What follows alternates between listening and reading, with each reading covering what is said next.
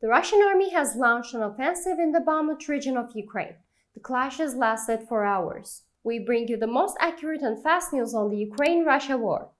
On the 118th day of the Russia-Ukraine war, the clashes between the Ukrainian army and the Russian army continue. The Russian army has attempted several attacks on Ukrainian territory today. The Ukrainian army responded. The Russian army attacked the Bakhmut region of Ukraine. The Russian army attacked the settlements of Bakhmut, Soledar, Yakovlivka, Zaytseve, Shumy and Zalizne with tank and missile systems. Clashes lasted for hours. As a result of the conflict, the Russian army was defeated by the Ukrainian army.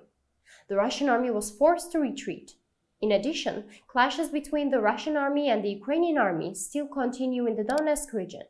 To reach all the actual news fast and reliable worldwide, please don't forget to follow and like us.